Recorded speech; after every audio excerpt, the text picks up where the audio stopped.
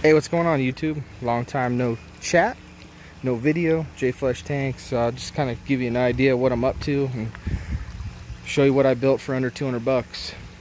So, above ground pond, 8 feet by 4 feet by 2 feet, 2 by 12s, some brackets, and then 1 by 2s to hold the liner down. Everything's used with deck screws.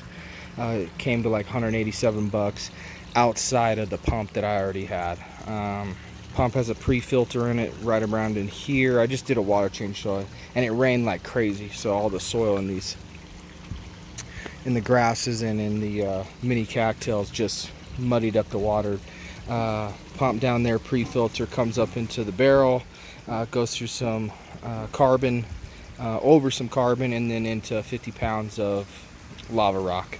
So that's what I got for biological filter. I'll upgrade the filtration over time, but got hit with a little bit of hail too, so my water hyacinth and lettuce got beat up a little bit. But there is some koi in here. I'll eventually make a video and show you them. They're probably 4 inches or so. I went to a koi show, and that's where I picked them up. I just have another pump just for some water circulation. I'll probably upgrade a little bit of filtration over time. So under 200 bucks, man. Super easy. Like I said, 2 by 12s. It's 8 feet by 4 feet by 2 feet. Put some brackets to hold the 2 by 12s together. Put the liner in.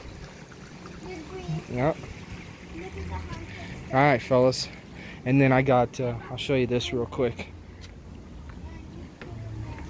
That's the greenhouse. If you've been following for a while, it's rolling. That's what I've been using as a quarantine for 100-gallon stock tank down in the ground.